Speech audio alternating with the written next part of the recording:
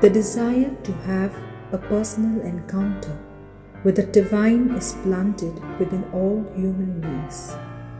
The readings of the day are centered around the desire of human beings to be in the presence of God and to be open to the action of the Holy Spirit.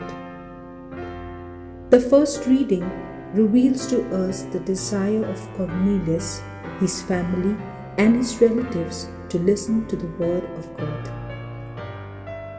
We are reminded of the work and inspiration of the risen Lord Jesus Christ in the life of Cornelius. The second reading invites us to desire for the salvation of our souls. Such desires inspire us to suffer various trials.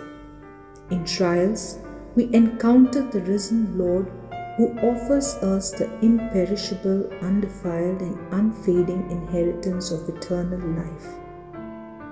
The Gospel reveals the Apostle Thomas's desire for a personal encounter with the risen Lord while concealing his doubts. His desire to see, touch, and to know the risen Lord personally. The encounter of the risen Lord fills his life with awe and wonder.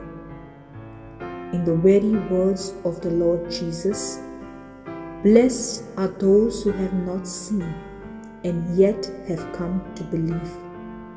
Today, we are not only to believe in the Word of God, but also to desire to have a personal encounter with the risen Lord in our lives regularly.